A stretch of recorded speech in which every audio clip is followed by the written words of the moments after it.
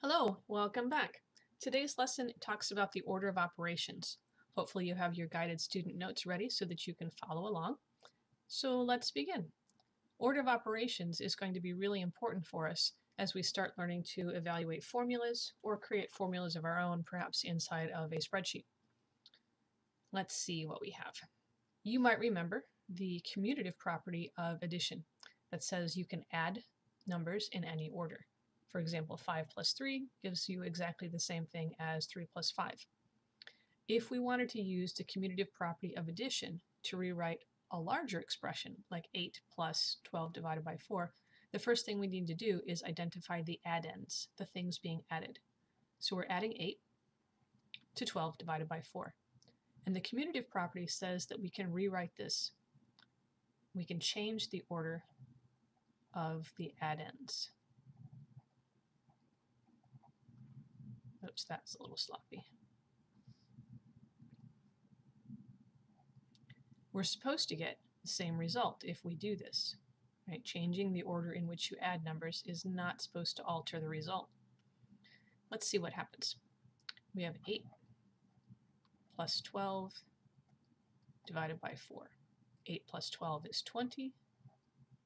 Dividing by 4 gives us 5. If we had 12 divided by 4 plus 8, 12 divided by 4 is 3, plus 8 is 11. And something is clearly wrong here. What is it? Did we do something illegal by rearranging this problem? Well, I don't know. Let's check. Let's work with our calculator. If we had 8 plus 12 divided by 4, calculator says, oh, the answer is 11, and we got 5. So something is definitely wrong, not with the way the problem was written, but with the way that we worked the problem. Apparently, you can't just go left to right. All right, so let's cross this off because we don't want bad things to stay in our field of view. And slide down a little bit. You already know what the meaning of the word evaluate is, but we'll do this again anyway. It means to find a value for.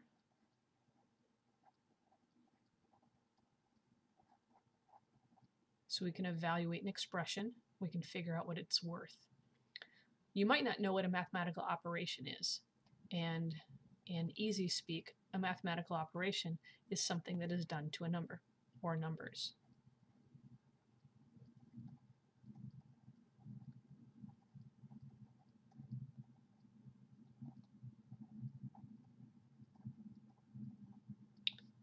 It's probably yet better if I give you some examples. So you can add numbers. Adding is an operation. You can subtract numbers. You can divide numbers. You can raise them to a power. All of these are examples of mathematical operations. Operations is perhaps an interesting choice of words, but it helps out with the next analogy. We've already discovered that you can't just evaluate an expression from left to right. For some reason, the calculator here was performing the division first. The calculator seems to think that division has a higher priority than addition, which it does. So imagine that you are in the emergency room of a hospital. There is a whole line of people waiting to be seen. Everybody has checked in. The nurses know what is wrong with all of the people in line. Does the first person in line get seen first? No, absolutely not. The person with the most serious injury or illness gets seen first. The person with a higher priority gets seen first, no matter where they happen to be in line. Of course, if a couple of people have an ailment with the same priority level, then the first person in line will get seen first. It's the same way with mathematical operations. So what we need to do is learn the priority levels or the priority list for the different things that we can do. So here we go. What is top priority when we see an expression? Top priority are parentheses. And parentheses is probably just a shortest way to write what we really mean. We mean parentheses and other grouping symbols.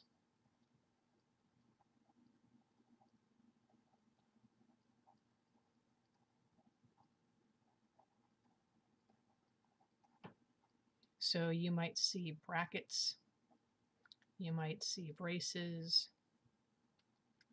There are other types of grouping symbols as well. There are also invisible parentheses.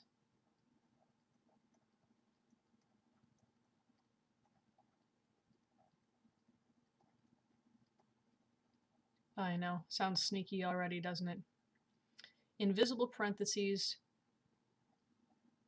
group numerators.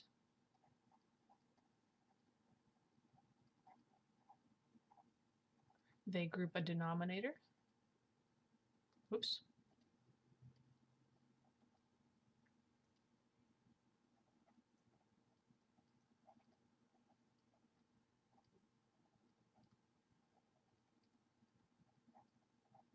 And they also group anything that's held underneath a radical, which of course you know is called the radicand. It's pretty hard to take the square root of something if you don't know what the value of the something is first. All right, after that, we look at exponents and roots. Exponents and roots have exactly the same priority level, so we look for these at the same time.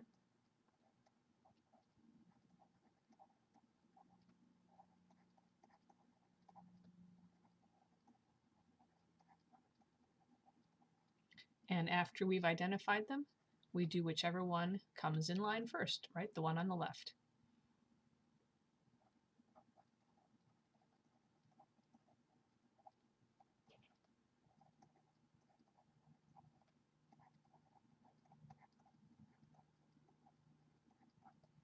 The same thing is true for multiplication and division.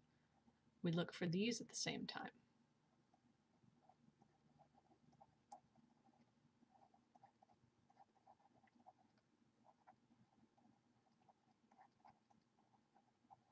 And then we do whichever is on the left first.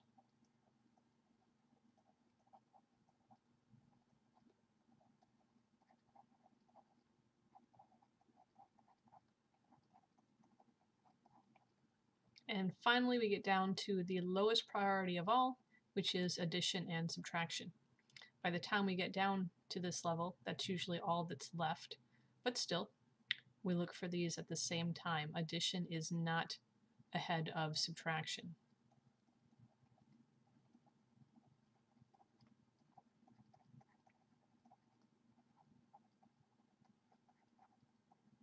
Since they have the same priority level, we do whichever is on the left first.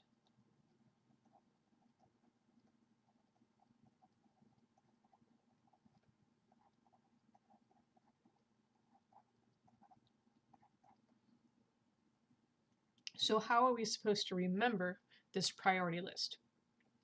Well, there are a couple of ways. As a memory aid, we could use the first letters from each of the levels. For example, we could have P for parentheses, E and R for exponents and roots, M and D for multiplication and division, and finally A, S for addition and subtraction. PERMDIS, well, it's not really a word, but it sounds like something, so maybe just saying PERMDIS helps you remember. The thing about looking at it this way is we sort of lose track of what has the same level as something else.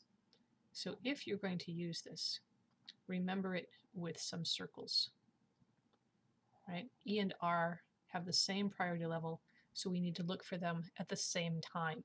Exponents don't get attended to before roots. Multiplications don't get attended to before divisions. Things that have the same priority level are identified together, and then whatever comes first in the list gets done first. The other thing you might do is use a sentence or a phrase that starts off with the letters that you need. For example, something like, let's see, Prince Eric's recipe makes a dozen apple sandwiches. You, of course, can make up your own sentence, whatever helps you remember the order of operations, right? P for parentheses, E exponents are roots, M multiply, D divide, A add, S for subtract. But just like before, do something that helps you remember what operations have the same priority level. All right, so let's go back to the problem we had at the beginning of this lesson. We were looking at 8 plus 12 divided by 4. Now we know that division has a higher priority than addition.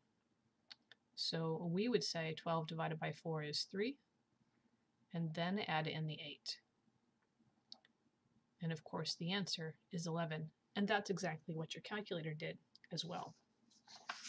Let's check out something a little more complicated. On to the next page.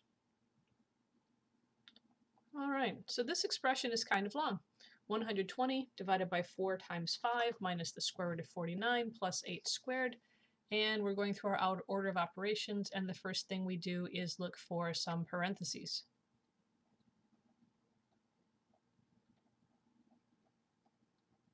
And we see them.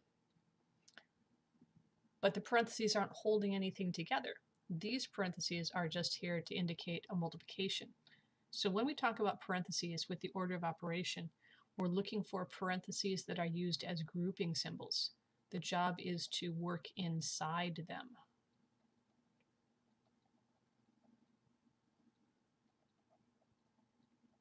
If there's nothing to do inside the parentheses, then we're done. So even though there are parentheses here with the 4 and the 5, we're not going to do this multiplication first because there's nothing to do inside the 4 set of parentheses or inside the 5 set of parentheses. All right, parentheses are done. The next thing we do is go through and look for exponents and roots. We have one of each. I have a square root of 49. I have a square root of 8. I have an 8 squared. What should I do first? Well, exponents and roots have the same priority level, so we start with the one that is on the left. Square root of 49 is 7. After that, bring everything else straight down. For right now, we are working to demonstrate order, which means we show what happens first, what happens second, what happens third, and we can't do that if we have multiple steps happening in a line. All right, so let's check out the result. Still looking for exponents and roots. We have an exponent here. 8 squared is 64. We'll bring everything else straight down.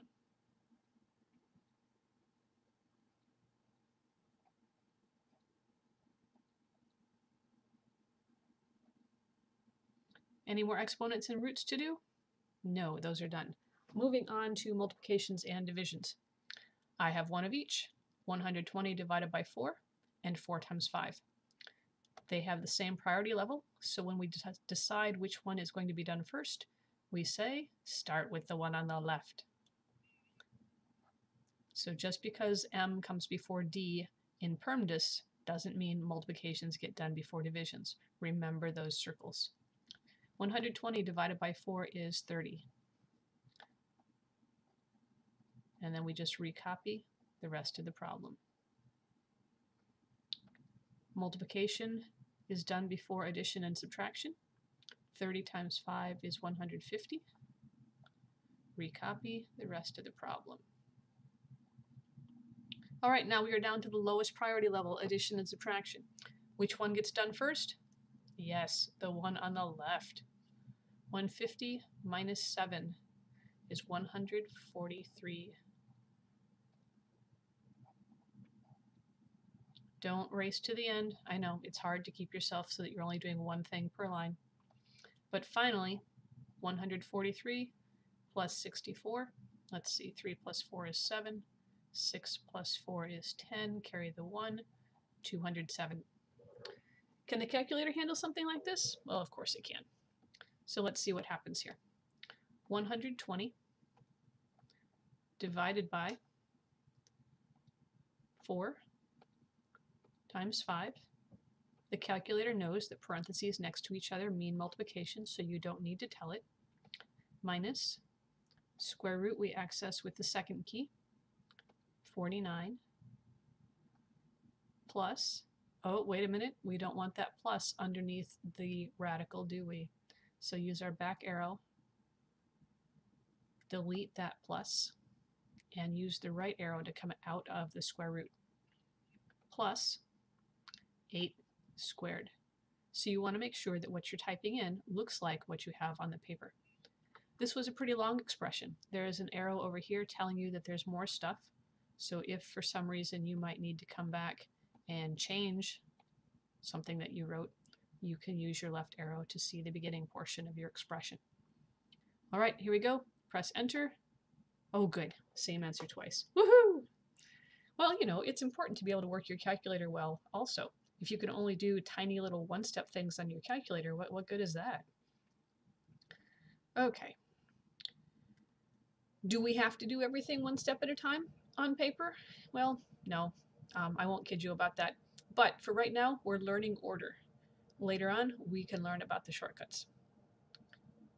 If you are going to be someday making your own formulas on a spreadsheet, perhaps you're going to be calculating the cost of a job or paying your employees, you'll need to be able to put in your own formulas, and in order to do that, we have to really understand order of operations well. Besides that, when it comes time for your next test or quiz, I want to know that you know the order. And so the only way to show me what comes first or what comes second is to do one step at a time. All right, let's do another one here. Let's scroll up. Here we have a fraction with, well, sort of an involved-looking numerator and an involved-looking denominator. Remember we talked about those invisible parentheses before. Well, we have some here, right? Invisible parentheses.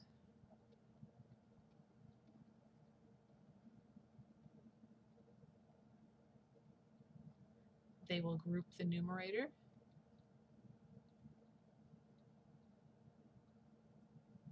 and they will group the denominator.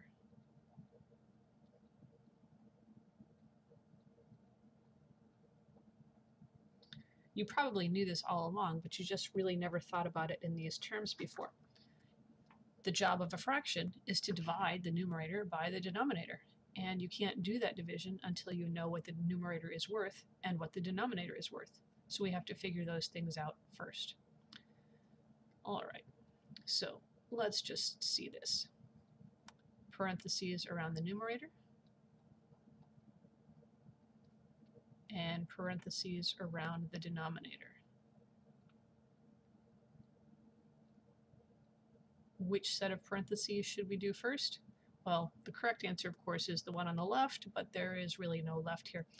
When you look at a fraction, we say numerator divided by denominator, so we start with the numerator.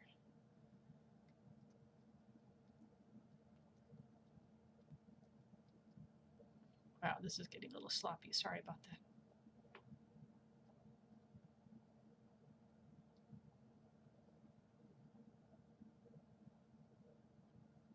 So we start with the numerator. We'll simplify the numerator first. When I look at the numerator, I see that we are subtracting and multiplying. What should we do first? Which one has the higher priority level? Yes, multiplication comes before subtraction. So 8 times 2 is 16. So the numerator is really 50 minus 16, and we'll leave the denominator alone for right now.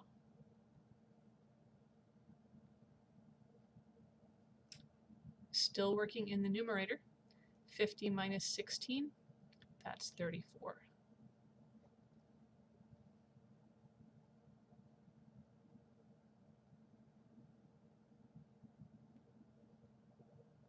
All right, the numerator is complete. We have simplified it.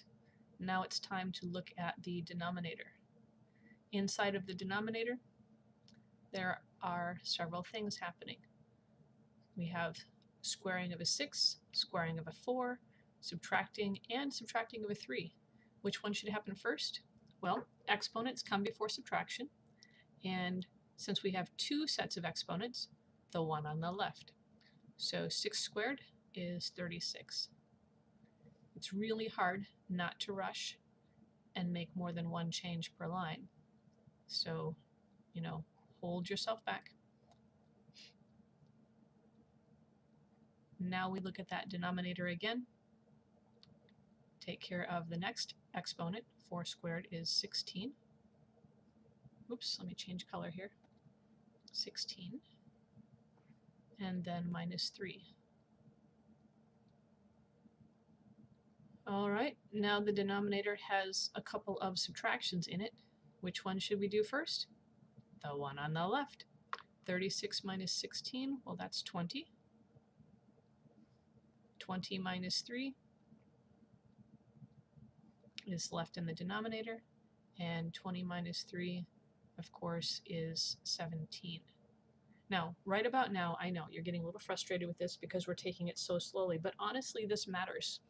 If you had not done the denominator left to right and said 16 minus 3 is 13, and then 36 minus 13, that would have given us 23, a completely different answer for the denominator. So we really have to be careful not to rush and to take things one step at a time. Finally, we're ready to do the division. Numerator divided by denominator, 34 divided by 17 is 2. Sometimes you see grouping symbols inside of other grouping symbols, parentheses within parentheses.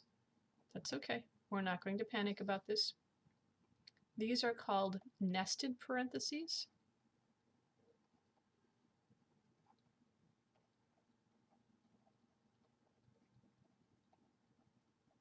And whenever you see parentheses inside of parentheses or other grouping symbols inside of other grouping symbols, we start with the inside set first.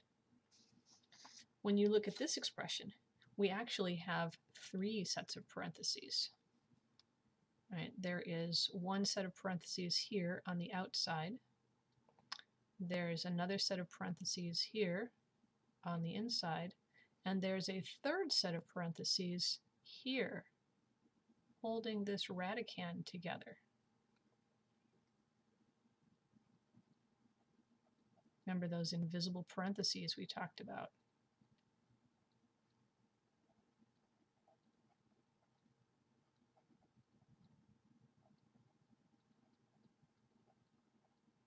And of course, this makes sense because you can't take the 4th root of something until you know the value of whatever that something is.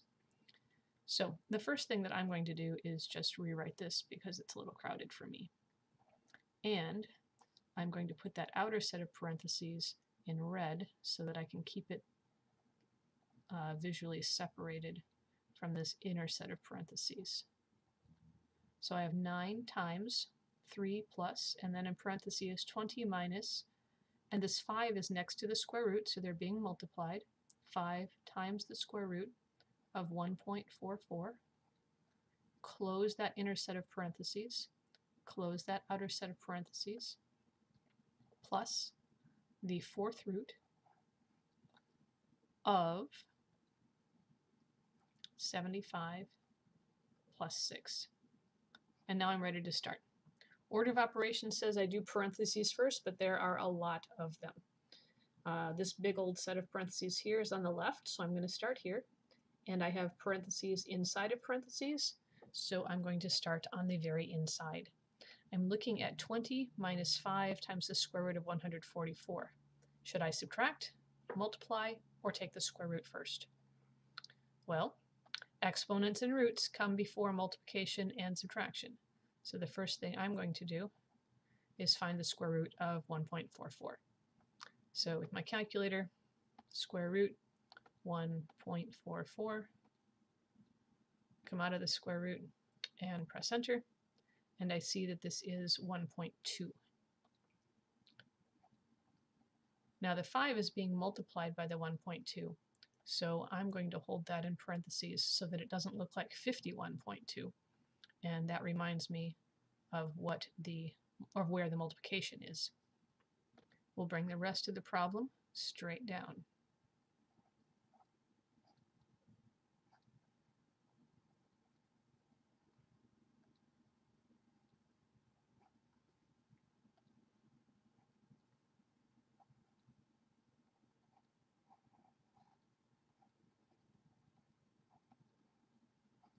All right, so now, gosh, we have parentheses of all sorts of colors. The inside one is green. Should I do anything with this? Is there anything to do inside of this green set of parentheses? No, that's just there to help me remember that I'm multiplying. So now we're looking at 20 minus 5 times 1.2. What should we do first? The multiplication has a higher priority than subtraction. 5 times 1.2 is 6. We'll bring everything else straight down. I like to use these little red arrows here just so that I don't accidentally rewrite the 5 or something like that and put in a number that I've already used. Whoops, forgot my red parenthesis.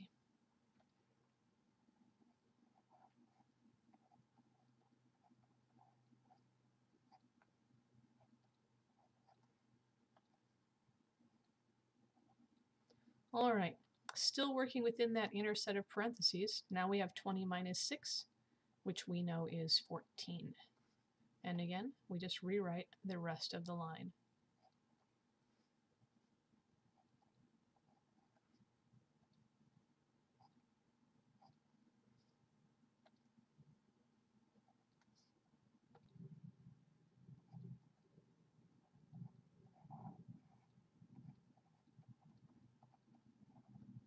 Gosh, there are a lot of parentheses in this problem still. Anything happening here within the 14? No. So now I have a set of red parentheses and another set of parentheses here underneath the fourth root. Which one should we do first? Yes, the one on the left. So 3 plus 14 is 17. I'm going to keep parentheses around the 17 so I don't forget that it's being multiplied by the 9, plus the fourth root, and we bring everything else straight down. All right. Well, right about now is the place where people start making mistakes because we start getting a little antsy and the problem has gotten a little long. And we've been working over here, and it's really natural to want to multiply the 9 times the 17 next. But it's not time for that yet, because as we look at the whole problem, there are still more parentheses to deal with. We need to take care of 75 plus 6, which we know is 81. Now we haven't done anything with the fourth root yet, so don't forget to bring it down.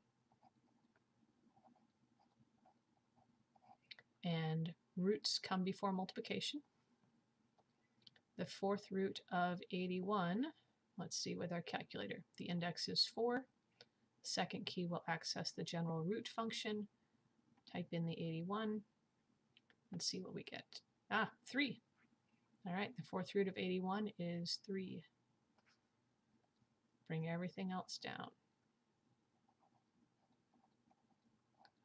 All right, multiplication or addition, which one comes first? Yes, multiplication. And I really don't remember what 9 times 17 is, and I have this handy dandy calculator here, so I'm just going to use it. 9 times 17 is 153. Plus 3, which of course gives us 156 after we do that. Okay, so could we do this all on our calculator? Of course we could. Let's slide up and give it a try. Let's clear what we had. So let's see.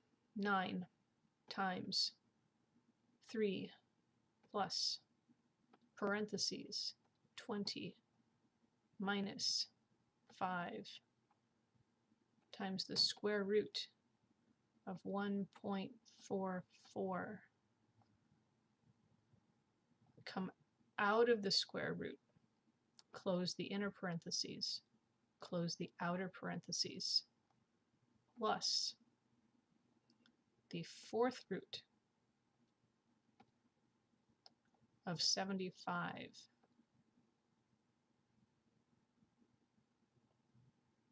plus 6. All right.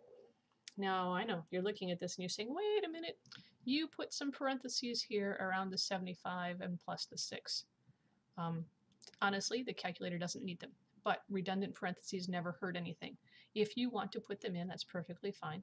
We can put one in here, and these left and right keys will allow us to come back and edit what we did before.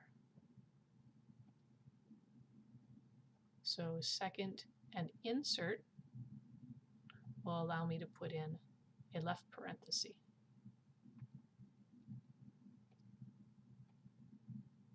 And now it should look pretty nice. As we press enter, oh good, 156, just like we got before. If the answer came out different, then somewhere we made a mistake. And honestly, it's quite likely that you made it when you were working with your calculator. So come back through and scan what you did. If you find that you made a typing error on your calculator, we don't have to go back and redo everything. Watch this. My up arrow key, there's my last answer. Here's my last expression. So I'm going to highlight that and then say, hey, I want to use this again. And it will bring it all right back down for you. And then we can use the left and right arrow keys to edit different parts of it. So if you find yourself working with the same type of formula over and over again and just changing one number inside, you can edit your formula over and over as opposed to typing it back in. All right, nice work today, and good luck on your homework. Remember, one step at a time. Take it slowly. We'll talk to you later. Bye-bye.